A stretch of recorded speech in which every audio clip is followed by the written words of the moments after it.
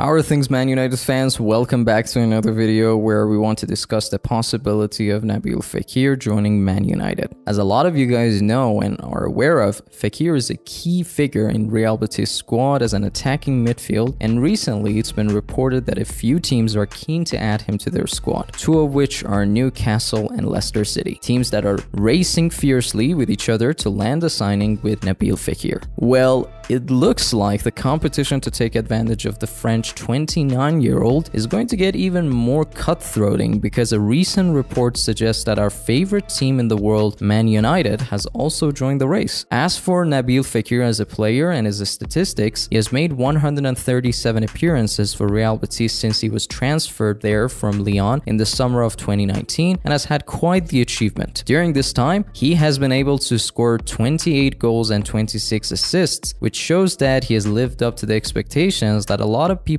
had for him in Real Betis' outfit. It's safe to say that his signing for Real Betis can be counted as a win. Now let's talk about how Erik ten Hag probably wants to take advantage of the player. The most likely situation is that Erik ten Hag feels the need for a player who can rotate with Bruno Fernandes in the number 10 role, and considering the position Erik ten Hag might have in mind, Fekir can be a reliable option, especially when we take into account the number of assists he has achieved in Real Betis. We should also mention the fact that Real Betis are willing to accept an offer of 30 million, which again makes Nabil Fekir a good option for Manchester United as well. What do you guys think about the possibility of signing Nabil Fekir and the kind of value he can add to our beloved team, Man United? Share your thoughts with us and leave a like. It would really help us grow the channel on YouTube. We're trying to bring daily Man United news for you guys, so if you're a Man United fan like we are, definitely consider subscribing to the channel. We would really appreciate it. Alright, that's it for me in this video, and I will talk to you guys in the next videos as well. Take good care of yourself.